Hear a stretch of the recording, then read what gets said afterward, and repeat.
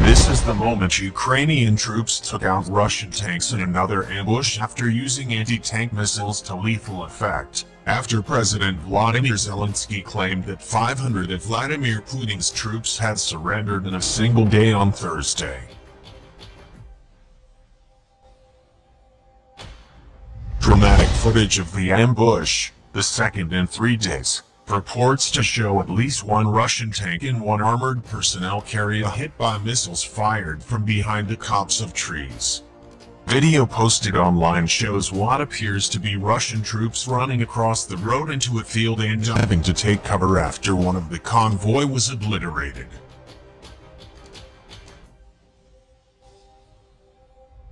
A second video purports to show a flaming Russian tank driving down a road after being hit, while separate footage reveals one of Moscow's armored vehicles allegedly being destroyed in an aerial strike. It appears to be Ukrainian forces' second successful ambush of Russian vehicles in 3 days, after a column of tanks was filmed getting picked off one by one while driving down the middle of the main road leading into Kyiv.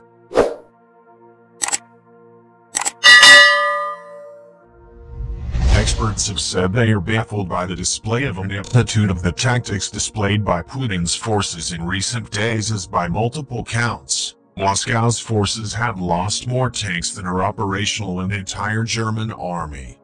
Analysts on Friday warned that Russian tank commanders had effectively allowed the Ukrainians to ambush their unit by driving down the middle of the main road leading into Kyiv, and straight into a death trap.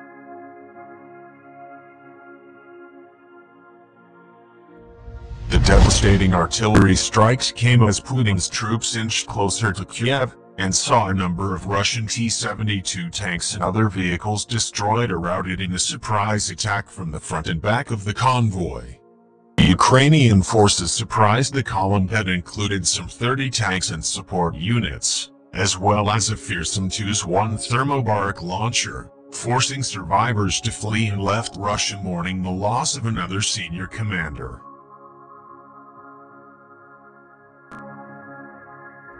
Ukraine's masterful ambush in bravery piled on the misery of Moscow's invading forces, which has suffered more losses than expected and are now facing freezing temperatures in the coming days.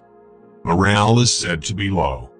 While reports said Russia's 6th Tank Regiment escaped with relatively minimal casualties, Russian Commander Colonel Andrei Zakharov was reportedly killed, and his unit forced into a retreat.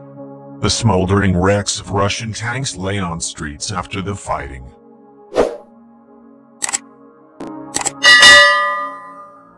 Franz Stefan Gady, an analyst at the International Institute for Strategic Studies, said the fight shows the danger of not securing urban terrain with adequate infantry plus recon assets when main elements of a force pass through urban terrain ideally suitable for ambushes.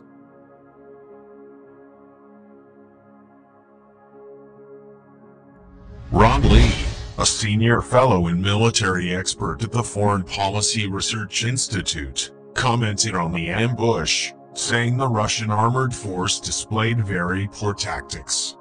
The Russian column was on an obvious avenue of approach, and they still decided to bunch up like this, leaving them more vulnerable to indirect fire, he wrote on Twitter, while sharing drone footage of the strikes. Of the Russian military activities in Ukraine, a former British Army commander told the Daily Telegraph on Friday, "This is not the Russian army we trained to fight." Meanwhile, analysis by the Austrian military's R&D department demonstrated the column was part of a larger Russian battle tactical group.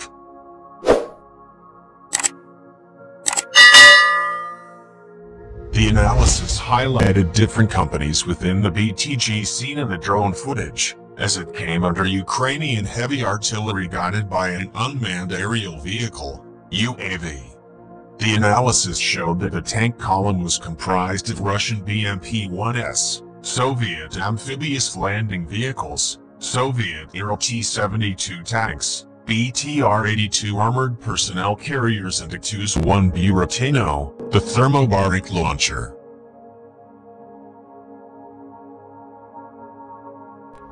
Two vehicles were destroyed in the fighting, but the analysis said others were likely damaged by the strikes.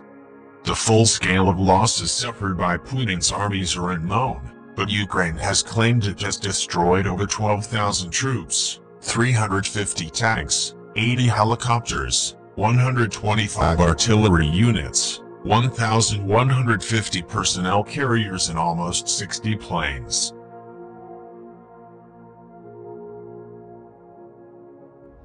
Figures based on visual confirmations by military tracking website Oryx suggest over 1,000 Russian vehicles have been destroyed, damaged, abandoned or captured in the war. According to Oryx's figures as of March 11th, Russia has lost 1,034 vehicles, of which 424 were destroyed, 13 were damaged, 159 were abandoned by Russian troops and 438 were captured by Ukraine's forces.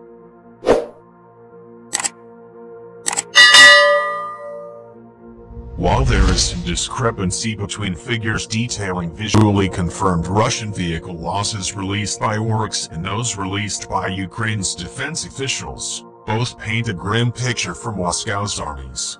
Oryx says its figures are based on photo or videographic evidence. Therefore, the amount of equipment destroyed